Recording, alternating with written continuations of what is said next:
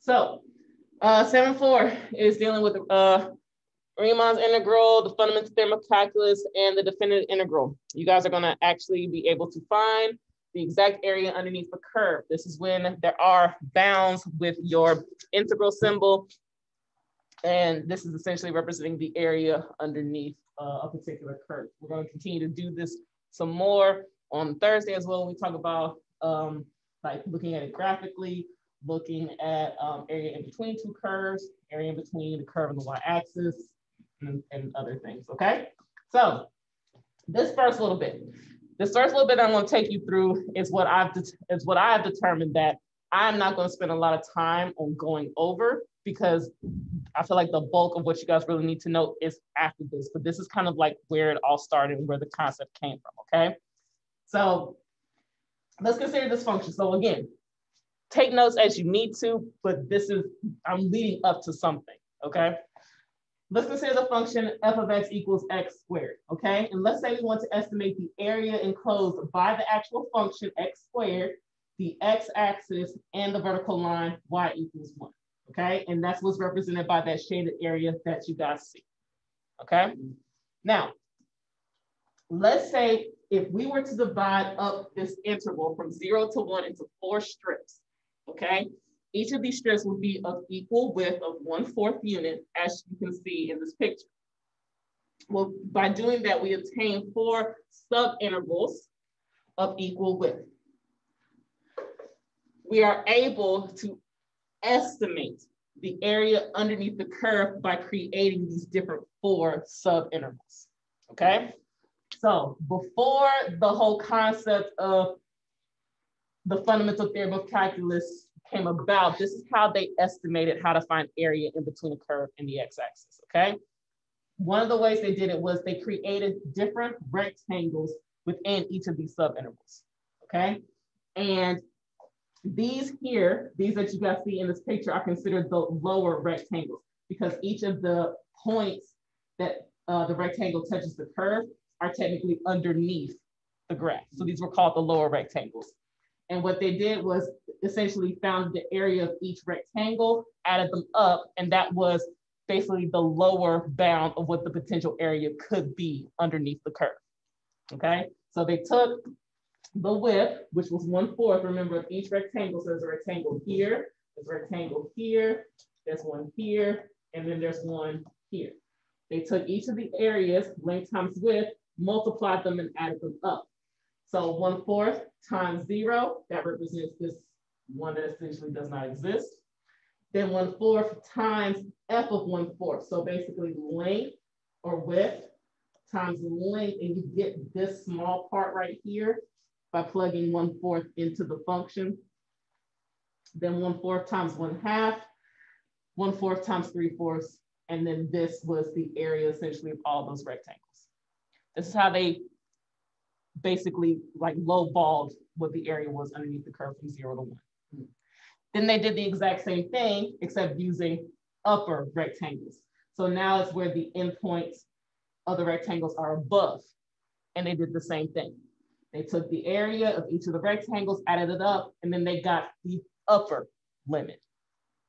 Okay, so you had the lower limit and you had the upper limit, which basically said that the area between area between the curve and the x-axis had to fall in between, what was it, 0.2219 and then 0.469. Okay.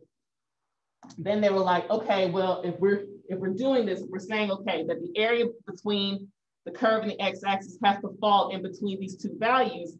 We only use 4 rectangles. So we increase the number of rectangles, we're slowly starting to decrease that space that's lying in between the curve and the rectangles, right? Because look at here, look at this one. You see all that extra space that's right there? If you create more rectangles, you essentially start to decrease that space between 0 and 1, okay?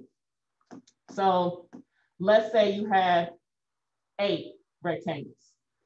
Now the area lies in between this value of 0.273 and this value of 0.398. So we're getting smaller. We're slowly starting to converge to a particular value. What does converge mean? you approach a value, okay? So we're gonna slowly start, and the more rectangles we have, the more we start to decrease that space, and we're getting closer and closer to the number that would actually be the area underneath the curve. So once, like, the more you increase. The more you increase, the smaller it gets. And so again, the more rectangles you have, the closer you get to this particular value. So with 4 rectangles, this was my lower limit, this is my upper limit, this is about the average. 8 rectangles, lower limit, upper limit, the average. But as you continue to increase your number of rectangles, you see that the average or the interval starts to decrease and the average starts to converge to a particular value, which is what? 1/3. So the area underneath the curve, the most exact area underneath the curve between 0 and 1 of that function x squared was 1/3. That's how they started this out. All right, that's how they started this whole idea of trying to find the area in between the curve. But if you realize x squared only increases from 0 to 1. What if there was a term, right? What if it went like this instead from 0 to 1? You wouldn't be able to use, rectangles weren't as accurate. So then they came up with the trapezoidal rule, and they had a formula for that. And then they continued to find all these other rules until someone said, you know what? No, I have a better idea. And then this is where you are going to start taking your notes of how to find the area underneath the curve. Does this unify like all of the different like rules? Yes, it unifies everything, and it gives you the most exact way to find the area underneath the curve. This is when Riemann's integral came about, the one with the bounds, okay? So for a function, whether it was increasing the entire time or it increased and decreased, it didn't matter, okay? But to find the area underneath your curve from a lower bound to an upper bound, it is written in this blue purplish box. That's how it's written. It's called the definite integral, and it's read the integral of f of x from a to b with respect to x. It allows you to find the area underneath your curve, between your curve and your x-axis. Yeah, yes. So it is going to have to go from A to B. So B is always going to be your larger x value, and A is always going to be your smaller. If it's, let's say, like it was written and it was backwards, there is actually a rule to make sure that it's right. But B should always be your larger x value, and A should be your the smallest x value. All right. So Riemann's integral, or the definite integral, again, it allows us to find the area underneath the curve. So for example, we're going to do this using, I don't know why that random line's there. Oh, I know it now. We're going to do this using a few different methods, okay? The first here is we're going to graph each of these functions, and we're going to find the area underneath the curve and the x-axis, okay? So we have the integral from 0 to 2 of 2x plus 1 dx, okay? First off, 2x plus 1 looks like a what? It looks like a line. That's why that line was there. I'm trying to remember, why was that line there? Okay. It is a line. And quick review. Where is it? What's the y-intercept? 1. It's 1, and then the slope is? Up 2 over 1, up 2 over 1, up 2 over 1. Or I could go down to, which way? Left 1. And so then I'll have my line.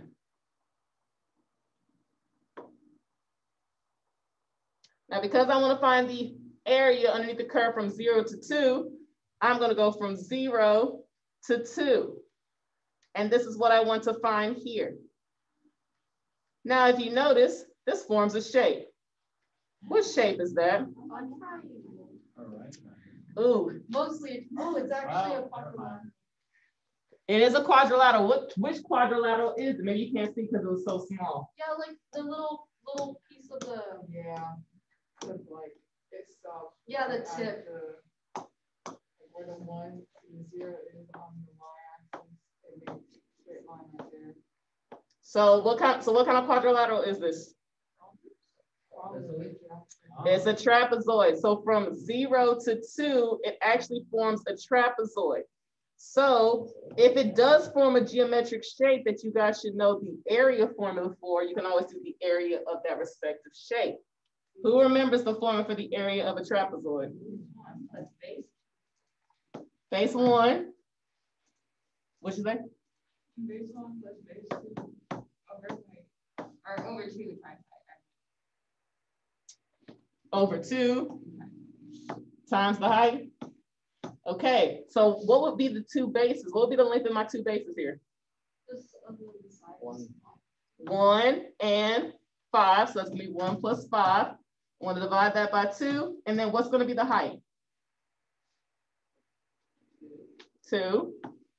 So then what is gonna be the area of this trapezoid, AKA the area underneath the curve? It's gonna be 6. So the integral from 0 to 2 of 2x plus 1 dx is equal to 6 because it's representative of that geometric shape that it formed underneath the curve. What? The area underneath the curve, or the definite integral from 0 to 2, this shaded region right here is going to be equal to 6. Because it's equivalent to the area of the trapezoid that was formed from those two bounds. Answer my burning question. I've had that burning question how they did curves for so long. Well, there we go. Now let's look at this one. This one might be a little bit harder to recognize off gate. Maybe, maybe not. But of course, you could always plug in values. We're pretending like we don't have our calculator here. I don't. Okay. But I know my bounds are from 0 to 1. So if I plug 0 into the function, what's my output? 1. And if I plug my upper bound in of 1, what would that give me? It give me 0. But is this going to be a straight line? No. No, it's going to be like a little curve. So between 0 and 1, what have we formed? A little semicircle. It's a, well, not a full semicircle, but a quarter of a circle. So if I wanted to find the area underneath my curve, or the area between. Oh, so just do 1/4 times the circle. Which is? 1/4 Pi r squared, very good. What is the radius here? 1. So this would be nothing but 1/4 times pi 1 squared, or in other words, pi over 4. And that would be what the definite integral would be from 0 to 1 of the square root of 1 minus x squared. So isn't it like a fourth? Isn't that just basically a fourth of the unit circle? Yep. That's a fourth of any circle. Pretty much. Units. All right. So far, so good? Wait. But it's So to 1 once it's a unit circle. if it is that like simple, we don't need to do anything with derivatives, none of that, just like. Nothing with integration. You just have to recognize that the integral would represent to find the area from 0 to 1 underneath that curve. So if we know what it would look like and we know how to find that area, just find that area. And nothing else. Correct. Of course, not every area underneath the curve is going to form a geometric shape, but if it does, you can use that. Okay, especially if if it's a non-calculator question and happens to form that particular type of shape. Okay, I'm going to skip over this. If I have time, we'll come back to it, but it's similar. Okay, it's similar. Are you going to do what happens when it doesn't form a geometric shape? Of course. Hopefully. Of course. Okay. Like, But before we get to when it doesn't form a geometric shape, let's look at these first, because this concept can also be applied, let's say, if we're not even given a function at all, like an equation at all, right? We're just essentially told what the respective areas are underneath certain pieces of it, okay? So I'll give you guys a second to write this down, and then we'll go over it. So for a positive function f of x, we know two given areas. Because remember, anytime we see the integral with bounds, it's representing area underneath a particular function from one bound to the upper bound, okay? From the lower bound to the upper bound. So the integral from 2 to 5 of a function is equal to 10. And then the integral from 5 to 9 of a function is equal to 12. So you're asked to find these other two integrals from 5 to 5 of a function and from 2 to 9 of a function, okay? And so how I've always done this is like, so essentially what you're saying is that you have some random function, okay? Some random function that from 2 to 5 underneath the curve, that area is 10. And then from 5 to 9 under that area is 12. So if I wanted to find the integral from 5 to 5 of the function, well, if I'm going from 5 to 5, am I covering any space? No. So what would be the area underneath the curve? 0. 0. Wow. But if I wanted to find the integral from 2 to 9, what would I do? I would add them. Because I have the area from 2 to 5 and from 5 to 9, which make a total of 22. Okay. I'm ready for her to say sigh. All All right. I'm ready. So far, so good? I'm ready to have reality shattered. Trying to baby step you in, okay? Oh, Let's take a look at this one. If the integral from 1 to 3 of a function is 2, and the integral from 1 to 6 of a function is -3, then what's the integral from 3 to 6 of the function? So anytime you have a negative, okay, that's represented in an integral, that means that that respective area is below the x-axis, okay? So essentially, if I'm going from 1 to 3, my function is above the x-axis is a +2. But then from 1 to 6, it's a -3. So from 1 to 6, I'm at a -3. That means at some point, this curve had to dip below the x-axis, okay, in order to get this. So I know that from here to here, my area is 2. And then I know from 1 to 6, my area is -3. So you have to determine what is it from 3 to 6. Well, the easiest way to do that is just to essentially subtract. So what is the integral from 3 to 6 of the function? What is it?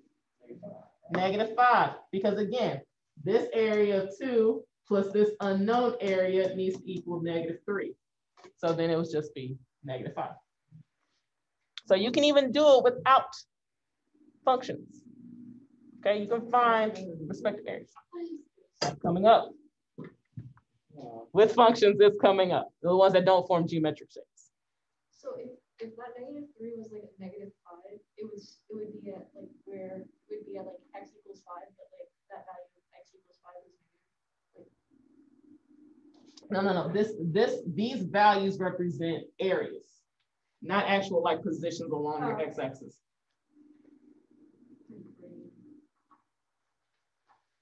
Don't overthink it.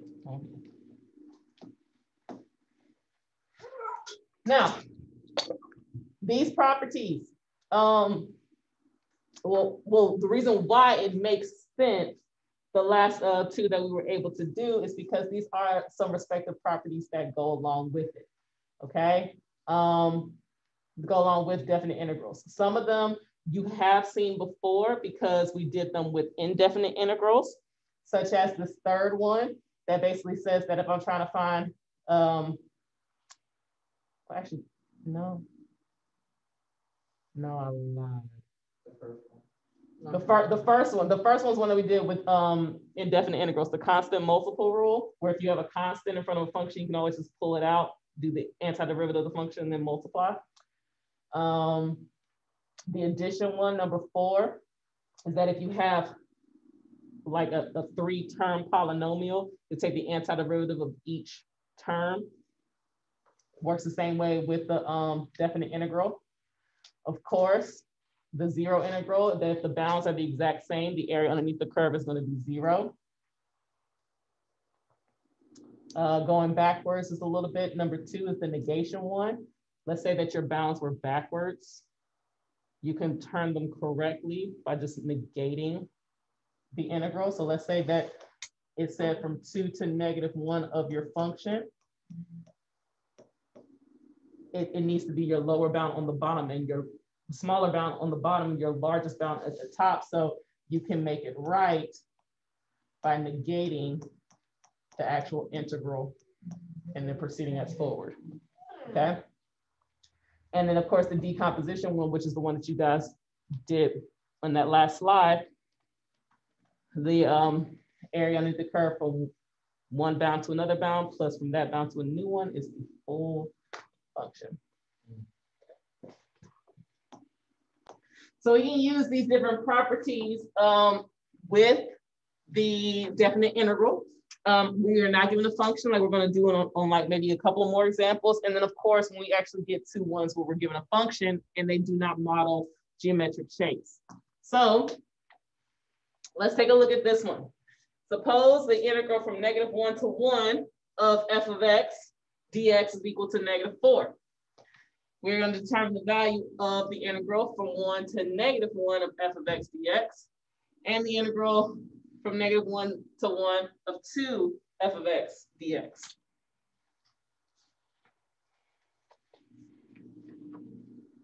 Based off of what we're given, the integral from -1 to 1 of f of x dx is equal to -4. We can see that A looks the exact same, except what do you notice? It's going to involve the negation one because the bounds are flipped. So we can always turn them back right by negating the integral.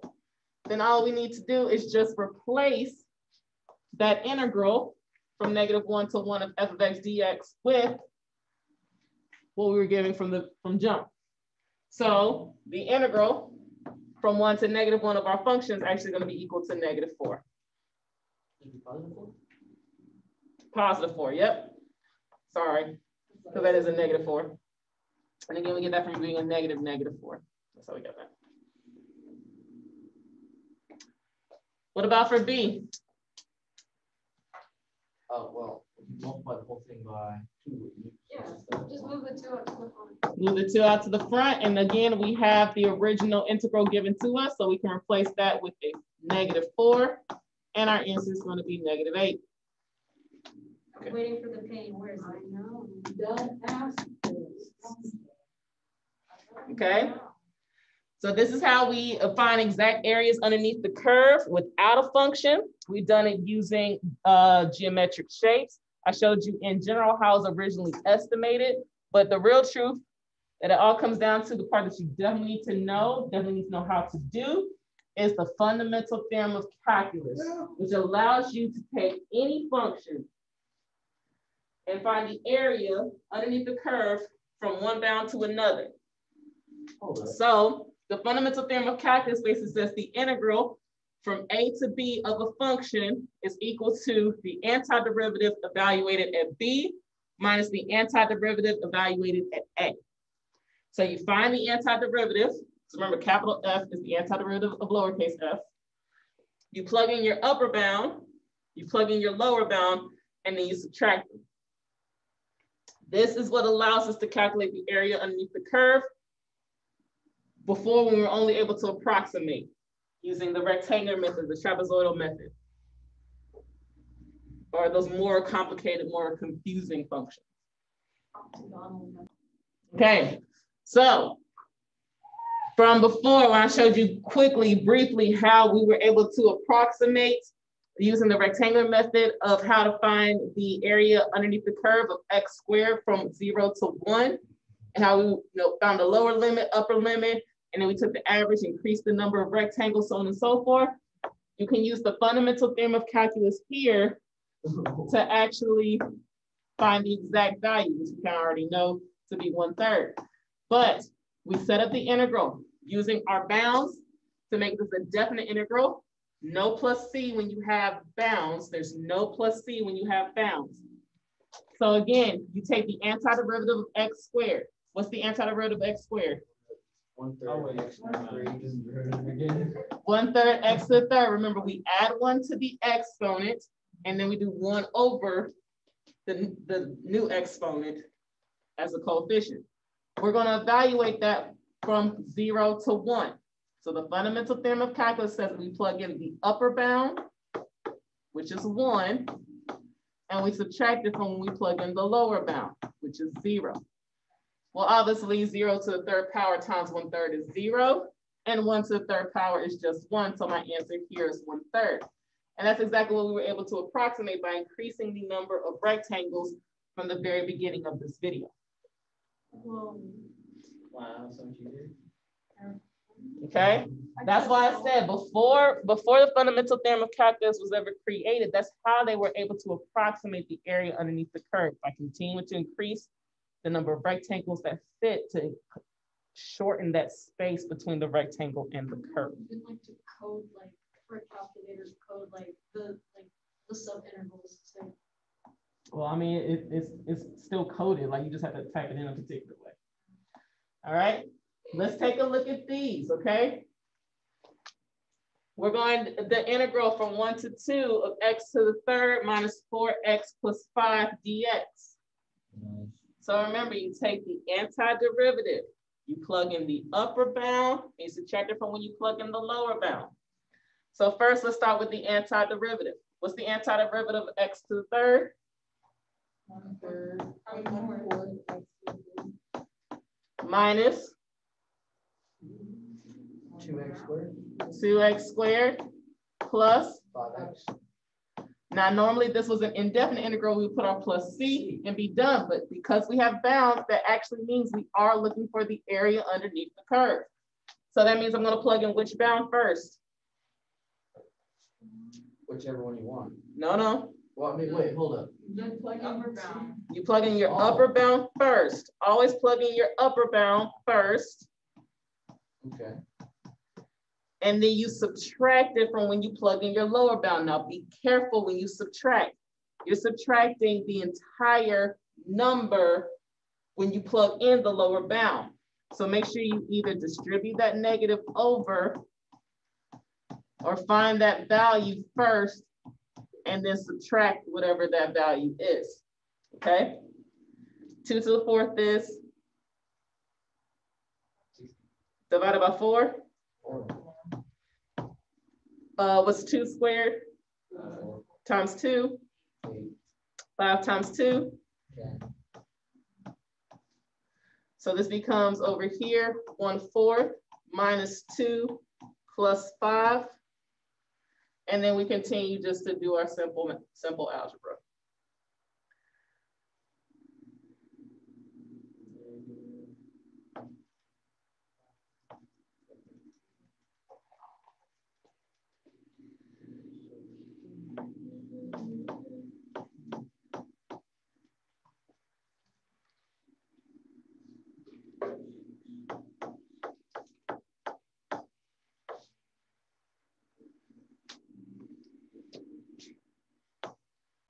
All right, let's do this one. Let's do this one together. What's the antiderivative of 2x?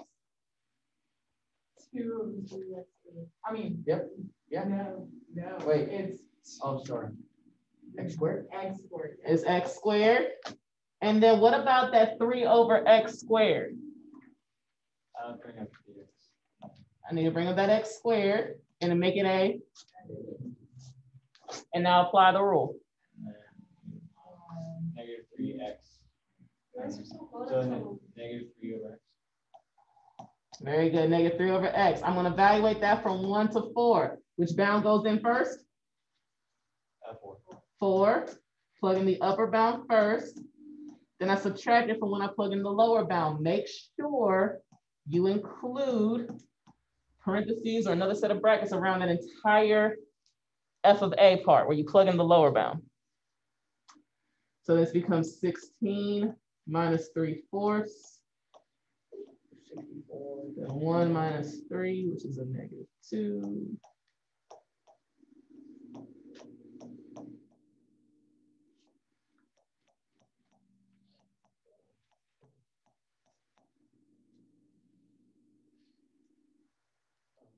Wait, what? Where'd you get the one? Oh, never mind. Sorry.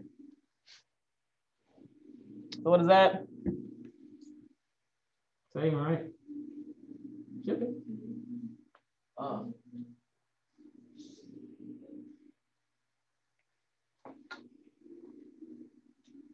What's that value? 16 minus 4. Wait. 16 minus 4. So then this will equal 69 over 4. That will represent, both of these will represent the area that's underneath the curve. So for this one, I pulled the graph from the calculator. This goes from 1 to 2. We found this area right here. That's 11/4. Over here, we're going from 1 to 4. We found this area. You better believe the calculator knows how to do this as well. I'm gonna show you how to do this in your calculator. Pull out your calculator. Whoa. I know, right? Now, of course, both of these are fair game for a calculator, the non-calculator section, because it can be done in simple algebra, okay? But for your more complicated ones, you wanna use your calculator, and I'm gonna show you how to do that using your calculator, okay? Now, of course, this is gonna be for your more complicated ones, but of course, you can always check your work, like your homework, on the easy ones, okay? All right, where is it? All right, there it is. So here we go. Everybody ready? No. In fact, I wish I did. This is why you're students. So here we go. Here we go. You can do, again, use your calculator for the more complicated ones, and of course for the ones that are, they say calculator only. What you do, you go to math. You go to option 9 that says FNINT. Now, if you have the most updated type of calculator, it'll pop up literally a blank integral that all you have to do is type it in and fill it in. Okay, so for the one, for A, I'm going from 1 to 2. Then I just type in my function, x to the 3rd minus 4x plus 5. And then, of course, you can't forget the dx because this is a proper Riemann integral. And we get a 2.75, which when I convert it back into a fraction, pressing math, frac, I get 11/4. What a beautiful. All right. So you can use this to check your answers on your homework if it's a non-calculator, but of course, you also need to know how to do this by hand. You can also do it using the graphing feature of your calculator, which I'll do with B. B can be done the same way we just did A, but I'm going to show you other features of your calculator. Go to your y equals. Type in this function, 2x plus 3 over x squared. Okay. Then go zoom 6 to take you back to a standard window. There's your function, right? This is the same one I pulled the screenshot from. Now, I can also find the area underneath the curve using the feature of the graph. If you press the second button, then the trace button, you see option 7 has the integral. If you go to option 7, it'll ask you for a lower limit. My lower limit was 1, so I'm going to click 1 and then enter. Then it's going to ask me for my upper limit. My upper limit was 4, so I'm going to click 4 and then enter. And what it does, it defines the area underneath the curve between the curve and the x-axis. 17.25 is what 69/4 is. Do it one more time. Mm-hmm. I need to see this one more time. So you type your function into y equals, and of course you graph it. Then you go to second trace. Okay, that's where all those features were that we used before. We're going to go to option 7. That's going to help us find the area underneath the curve. It's going to say lower limit. So you got to type in the lower limit, which was 1, and then enter. Upper limit, which was 4, enter.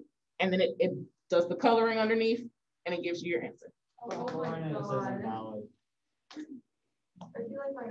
So now that you know how to do it by hand, as well as using your calculator, what I want you guys to do is I want you to take the next 5 minutes and I want you to do these 3 problems by hand. Once you've done all 3 problems, I want you to use the calculator to check to see if you're right. So I'm giving you 5 minutes to do that. So you guys should be able to do this by hand and have your calculator check you, okay? So you should have had 15 over 4 for the first one, negative 1/8 for the second one, 11 over 108. Okay, all right. Not gonna go over these. Hopefully you guys, just some of the more simpler ones, okay? Let's get into some that are a little bit more involved. I would say these next two are at like the medium level, and then the last three slides will take you up a little bit higher, okay? The graph of y equals negative x squared plus x plus 6 is shown alongside. Find the coordinates A and B, and then hence find the shaded area. If you notice, A and B represent what specifically? It represents the roots, the zeros, okay? And so if I find those, they also represent what in context of the shaded region? The bounds. So by us finding the coordinates of A and B, we're also going to be able to find the bounds that we'll be able to take the antiderivative of to find the area of the shaded region. So great time to review. Let's try to find the coordinates of A and B, AKA the zeros, the roots. I'm going to need to what? Huh? If it works. No, never mind. Multiply negative times 6. Yeah. So sounds like y'all trying to factor. Yeah. That's what I was trying to do with it. All right. Oh, I hate working with the negative in the front. Can I factor it out instead? Yeah, I'll factor out a negative. If I factor out a negative instead, then I don't have to worry about doing California.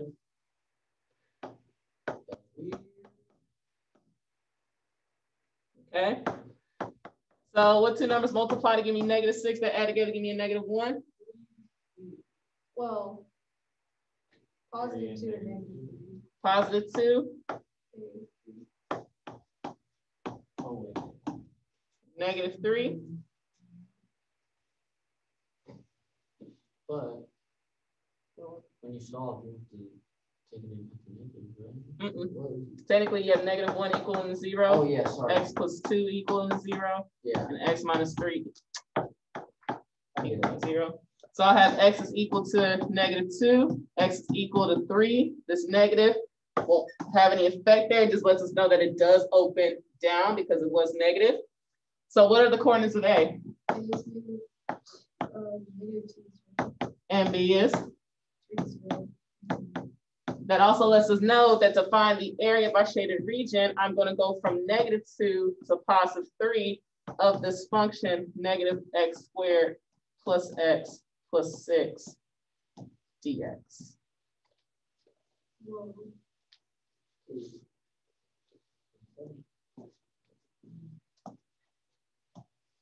What's the antiderivative of negative x squared?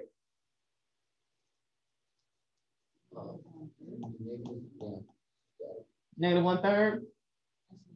X to the third. What about the antiderivative of x? 1/2 x Plus 6x. I'm evaluating that from negative 2 to positive 3. Which bound goes in first? the upper bound. So it's going to be 3.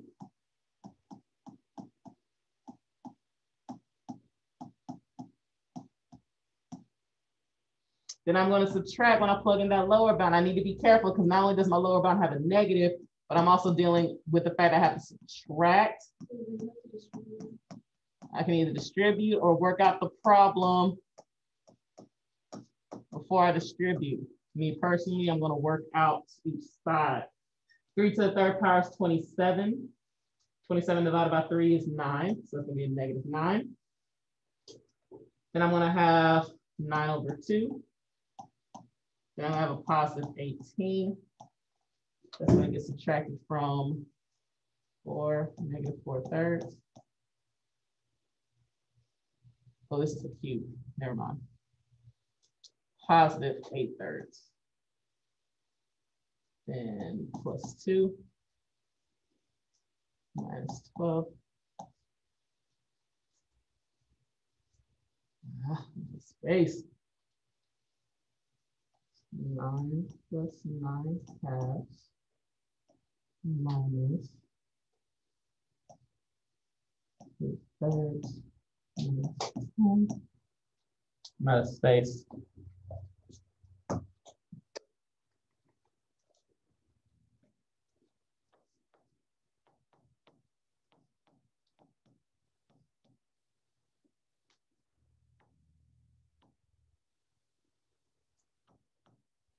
Question. Mm-hmm. What is the 12 component? Yeah, the 12 component. For me, I hadn't distributed it over yet. Oh, okay. I mean, I distributed over here when I combined the 9 and the negative 10 together.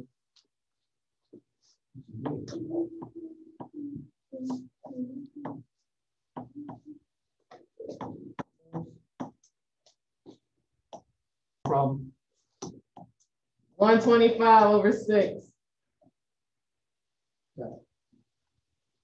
Where did I go wrong? Of course, we can always double check that with our calculator. Look at this one. This is a good one.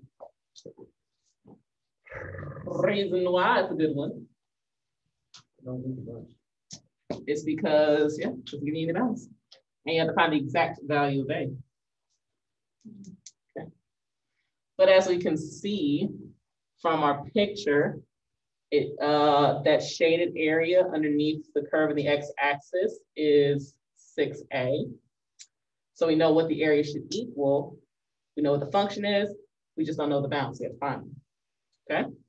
So how would I set up this integral to represent this particular situation?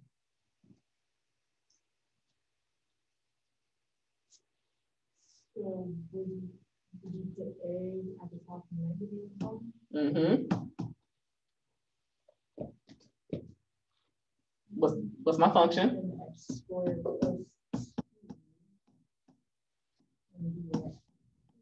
plus 6a. It's equal 6a. So to work this out, we essentially just need to do the antiderivative. Plug in our bounds, the fundamental theorem of calculus. Antiderivative of x squared. And for 2, I'm going to plug in my bounds, being very careful. Remember, all of this is equal to 6a. So when I plug in my upper bound, that's going to give me 1/3 a to the third plus 2a minus a negative 1/3 a to the third minus 2a. Does everybody see where I got the negative 1/3 a to the third minus 2a from? Yep. Plugged in the negative a to the third power is a negative a to the third. Get multiplied with that positive 1/3, and that's how we get that. If I distribute over my negative and combine like terms, that's going to give me 2/3 a to the third plus 4a is equal to 6a.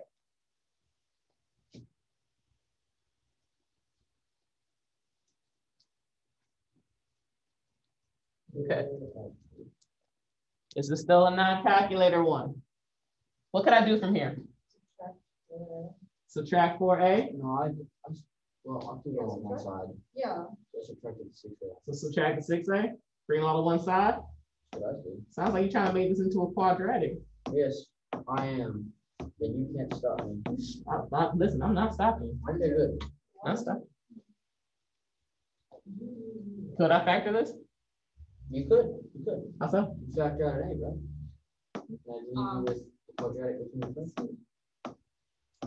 And a fraction within the parentheses too. Yeah. That's okay. We can do that. Yeah, because like I said, the factor is equal to 0, right? A is equal to 0, which A cannot be, correct? Okay? It just doesn't. It doesn't work out because it has to be from negative A to positive A. It has to actually be some physical value. So it must occur here. So to solve this, I'm going to add over 2. Then what?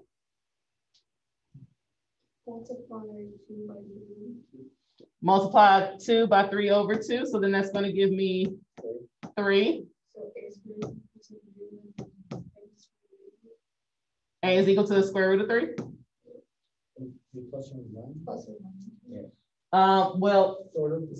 essentially, yeah, it would be plus or minus, but it's asking for the value of A, since I know I have a negative A and a positive A, I know that A is going to be essentially the square root of 3, because when I plug it in, it's going to give me negative and positive. All right. That's good. All right. Not too bad, right? Fundamental theorem of calculus. How do you feel about it? You say not bad, and then we got like 4 more slides left. We do got 4 more slides. Because if you think about it, every single one of these functions have been Base. in polynomial. You can't forget about trig.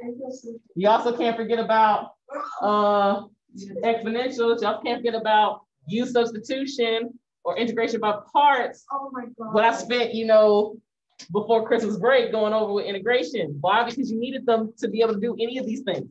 Yeah. So let's take a look. Okay, we're gonna finish these off. Like I said, taking it up a little bit. Okay, taking it up a little bit. I'm trying to find the antiderivative from 0 to pi over 3 of sine of 2x dx. If you recall, when it came to these were those special linear factor ones that you need to remember. What's the antiderivative of sine 2x? Oh, I could, but boy, I really don't want to do it right now. I got to use substitution one going, but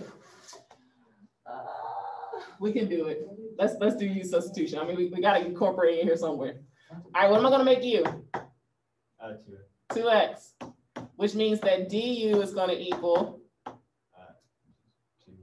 2 dx. I keep forgetting to integration. But if you notice, there is no 2 there. So that means I need to divide both sides by 2.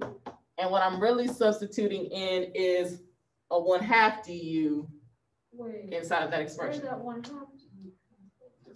Dividing both sides by 2.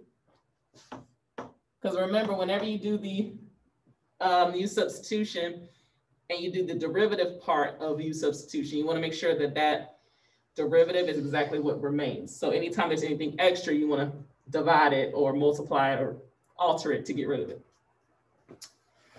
So now that means I am plugging in a 1/2 du for dx. And instead of 2x, I'm going to plug in a u. Now, there's one difference that you can take into account, especially when bounds are involved. Those bounds are with respect to what? X, but in this case, u. Well, actually, the red bounds, the 0 and the power of 3, are with respect to x. So if you wanted to do u substitution without having to convert it, like plug the u back in and then evaluate with the bounds, you could actually change the bounds when you do u substitution. Because right now, again, the bounds that are in red are with respect to x. But once I use u substitution, I can change the bounds and make them with respect to u. And how do I do that? Well, I just take the bounds and I plug them in for x to get my new bounds with respect to u. Oh. So when I plug in 0, 0 times 2 is 0. So my new lower bound is 0 still, but my new upper bound is going to be 2 pi over 3. And I'll get the same answer by doing it this way and evaluating with the new bounds that I would if I were to take the antiderivative, replace back u, replace the 2x back, and then evaluate with the normal bounds. I get the same answer. But this, I get, if anything, it maybe saves me one step.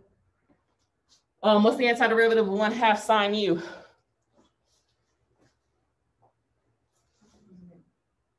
What's the antiderivative of sine? Would it be negative cosine? It's negative positive. If you're doing the antiderivative, it's negative. Yes. I know it's possible. Well, So the antiderivative of sine is negative cosine. So I'm gonna pull out that 1/2. So it'll be a negative 1/2 cosine u. Now I can evaluate it with these new bounds instead of having to substitute 2x back in and using the old bounds. So this becomes negative 1/2 cosine of 2 pi over 3 minus negative 1/2 cosine of 0. What's the cosine of 2 pi over 3? negative 1/2. So this becomes negative 1/2 times negative 1/2 Then plus, what's cosine of 0? 1. So this becomes 1/4 plus 1/2, which is nothing but 3/4.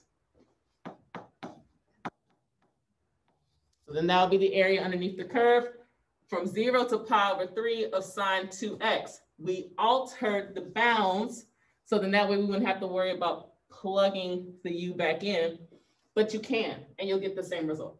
What would be the linear, like what are you trying to get us with the linear one? Wait, you changed bounds, so Change bounds so then I wouldn't have to worry about having to plug the u back in, the 2x back in for u.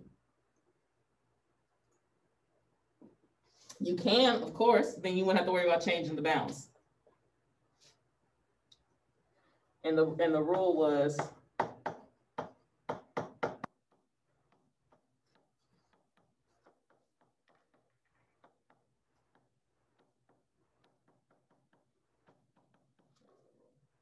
that you can use your substitution to get the same thing. Yeah. All right. Oh, yeah. Let's look at this one. It says if g of 2 is equal to 4 and g of 3 is equal to 5, not 5m, sorry. I think I was trying to type the comma and that's what came up. Okay, calculate the integral from 2 to 3 of g prime of x minus 1 dx.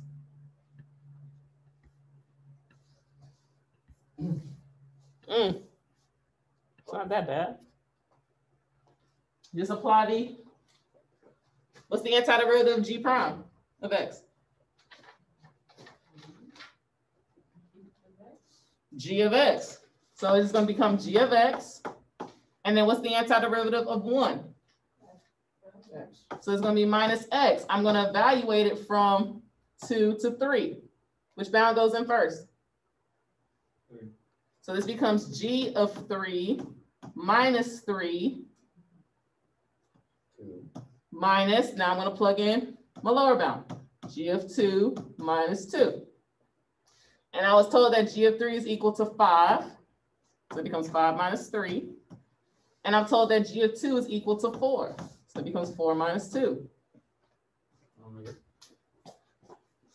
So now that just equals 2 minus 2, which is, Why is it 0? look at that. What does that mean? this is unsatisfying. And that means that the area for whatever the g function is for this respective cases is going to be equal to Can that happen? 0. Just do a problem. What kind of? That was a straight line. Same thing. Oh, Yeah, same thing. Okay. All right. Whew. Let's keep it going. Oh, All right. that's an interesting problem. Yeah, these are interesting problems, but this is where u substitution would have came into play here. Yeah. Okay. So, That's anything. all right, here we go. So the integral from 2 to 3 of x over x squared minus 1. You need to recognize that, oh, I can't just do this using regular power rule and other rules and stuff like that. I got to use u substitution, where you will make u what? X squared minus 1. And then that means that du would equal 2x dx. But that's just a regular x up there. By 2. Huh? By 2x. Divide by 2. So that'd be 1/2 du. That's going to replace x dx. Do you want to change the bounds, or you just want to do the substitution, do the antiderivative, and plug x back in, keep the bounds the same? Change the bounds. Change the bounds.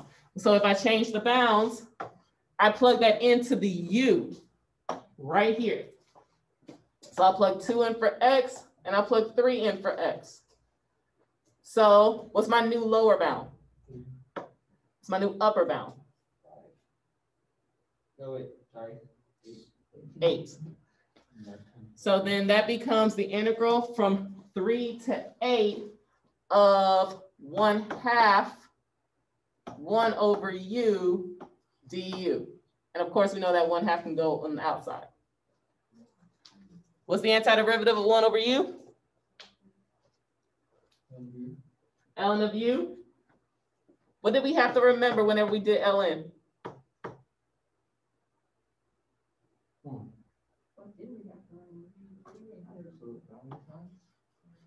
The absolute value signs. Okay. Now I'm going to evaluate that from the new bounds 8 to 3. So that's going to become 1/2 ln the absolute value of 8 minus 1/2 the ln the absolute value of 3. Can I do anything to those? That's simple. Jay, can't you do, isn't it like the division or something? Yeah, but I can't apply that when there's this coefficient in front. Can't you just take out the coefficient then? You can factor it out. Can factor it out. And then what happens?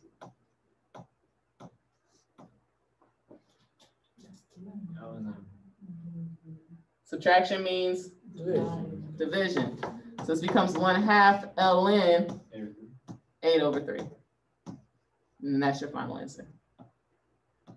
Yo.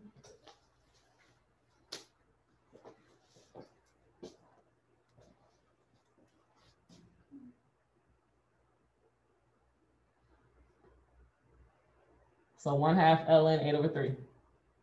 You guys try this one on your own.